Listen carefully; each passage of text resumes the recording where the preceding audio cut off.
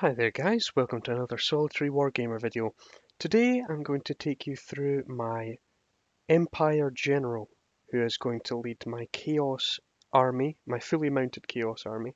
The only thing on this model that I haven't really done is I haven't based him, and I've not really gone over the armor panels. Apart from that, he is complete, and I think I'm very happy with him anyway. I think he's going to look good in front of all my Chaos Marauders, Horsemen.